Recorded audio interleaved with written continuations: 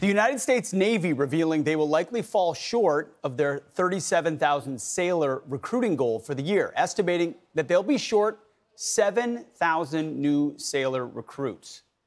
Could woke Department of Defense policies be to blame, at least in part, or a big part? Retired Army Ranger and Special Forces operator Tim Kennedy joins us with his take. Tim, great to see you. That's a big number, missing your mark by 7,000.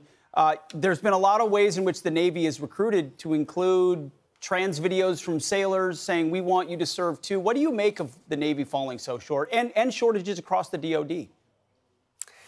Yeah, I think we've failed to identify our identity. You know, we are a warrior nation, and serving your country should transcend personal identity.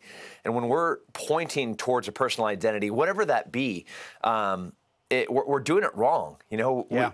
We have been the most inclusive body of people in American history, the military.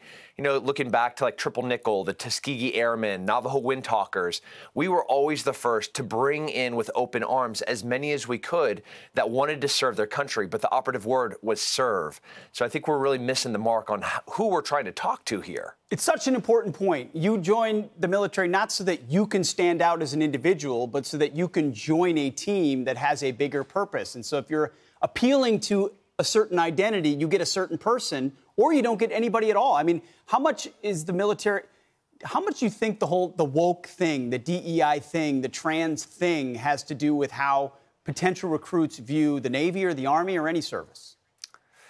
It's a good question, Pete. You know, I want everyone to know that the military, and you know this, we do not look at skin color, we do not look at race, Absolutely. Creed, religion. Like, come and serve, but know that you are going to be part of the baddest group of people on the planet. And we're the baddest group of people on the planet because we want to serve.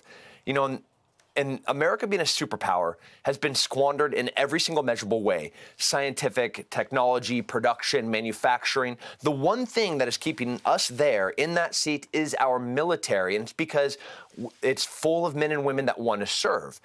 You know, them picking specifically a trans group, which is less than 0.1% within the military. You know, like, why they're making these strategic decisions blows my mind.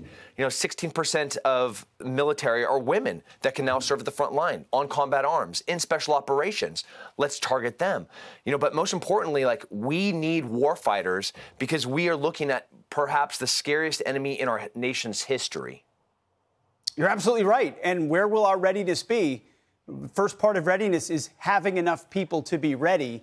And then later on, you have to focus them and make sure they have the training and equipment to do the job. But the ethos, too, is what you're talking about, Tim, that team ethos that is lacking right now. Appreciate your insight, everything you continue to stand for, Tim.